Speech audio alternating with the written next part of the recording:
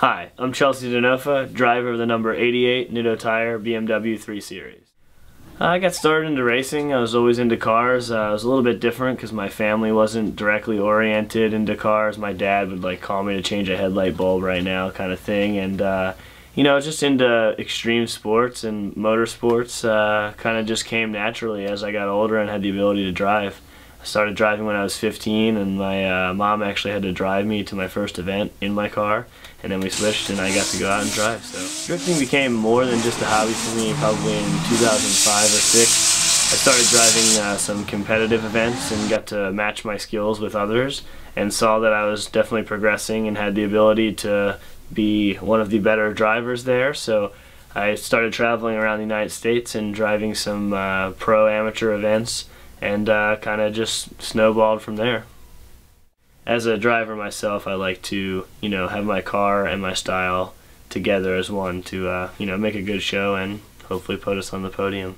My goals this year for Formula D are definitely to finish top 10 at the end of the series. The only really way to do that is to consistently place extremely well throughout the season.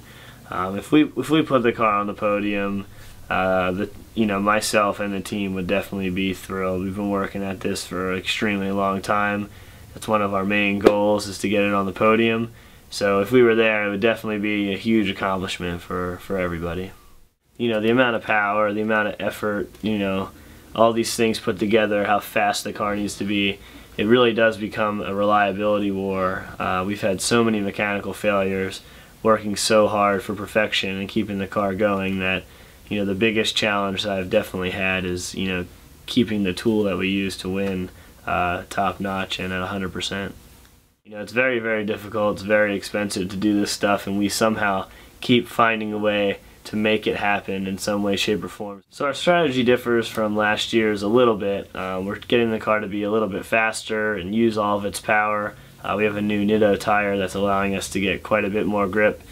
So we've been able to make the car easier to drive and be faster at the same time. So, our strategy this year has changed, as we're not just trying to make the car the fastest thing you've ever seen. We now actually can get it to the point where I can drive the car to be what it needs to be instead of pushing too hard. There's a countless amount of time that gets put into each and every lap.